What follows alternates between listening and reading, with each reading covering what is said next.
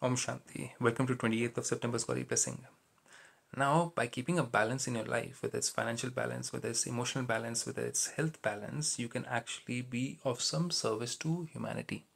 But if there's some kind of imbalance in your life in any of these areas and many more, then obviously you have to first take care of that and then be able to give out something to the world, right?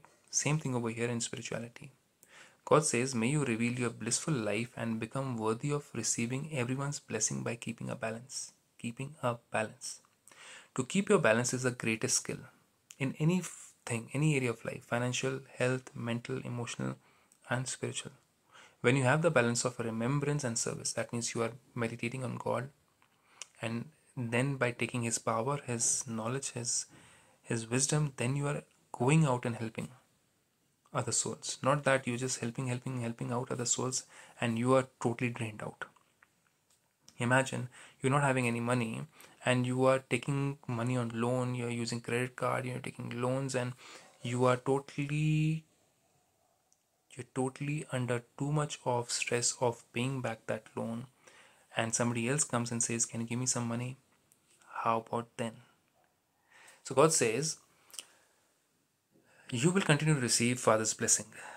With what? With balance of remembrance and service. By keeping your balance in everything, you will easily become number one. Your balance will reveal to many souls a blissful life because you're able to balance yourself and you're able to serve others. Imagine you're totally drained out. When somebody comes and asks you for 100 rupees, you'll be irritated or frustrated. And I myself am in that kind of situation. Why? Who are you to ask me for money? Same thing goes over here when somebody is saying, show me the path to play peace, show me the path to bliss, show me the path to happiness, and you yourself are not recharged or energized with God's connection. What will happen? Irritation, frustration, anger will show in your words, your actions. So continue to experience all attainments while constantly having this balance in your awareness, and you will continue to move forward and also enable other souls to move forward. We will become that example. Looking at us, looking at the way we balance our life, others will also be able to copy it. So we have to create a life like that. To learn more about it, do visit a Brahmakumari center. Om Shanti with this.